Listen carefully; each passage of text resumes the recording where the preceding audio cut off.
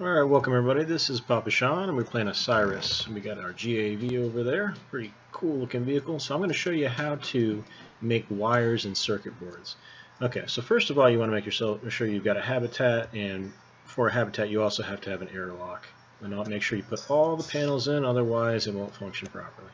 Alright, so once you've got an airlock, a habitat, and it's all pressurized, you want to make sure you also have a small solar panel. And you're going to need, as you see far over there, we've got our forge. I'm pointing right over at it. That forge over there is used to make some of the metals and things that are required to get the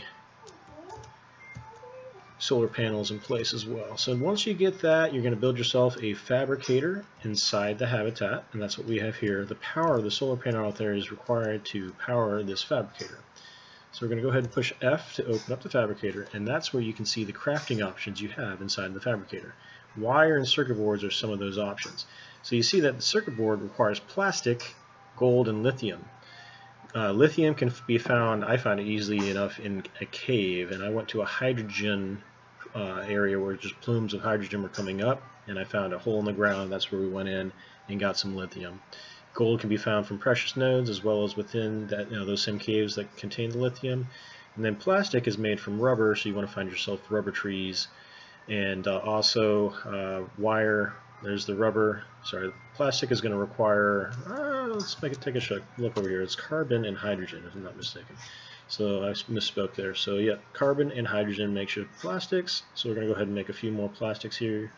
It's using up the hydrogen. Something to note is it's taking out of my inventory of my character, not the inventory of the chemistry table.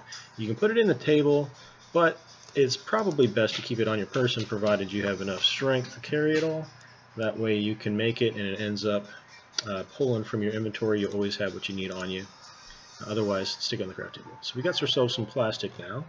So go back over here and we can see that the wire is going to require the rubber. So make a couple of those, the copper and the gold, so some precious resources there. We want to go ahead and make some circuit boards out of those as well. So now we've got a couple of circuit boards and we got some wire. Make another wire here. Okay. And so what are you going to do with those circuit boards and wires? Well, you get to make additional structures. So let's take a look at some of the furniture. These require some plastic, glass for the fabricator. But you can also make yourself a bed, and that's going to require rubber and aluminum and iron. So let's go ahead and make ourselves a bed. But in order to make beds and stuff inside your habitat, you're going to want to go over to the wall here, and let's do this one right here. Use your multi-tool, and you're going to destroy it.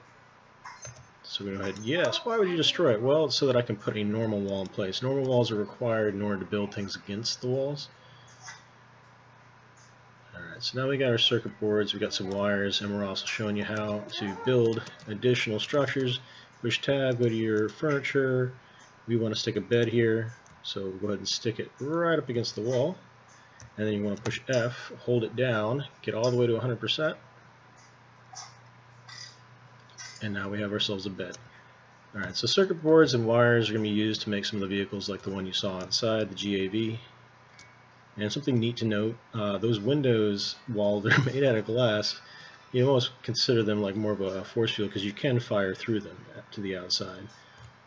So pretty neat. You can make your base defensible, be inside here, and kill any critters that are after you.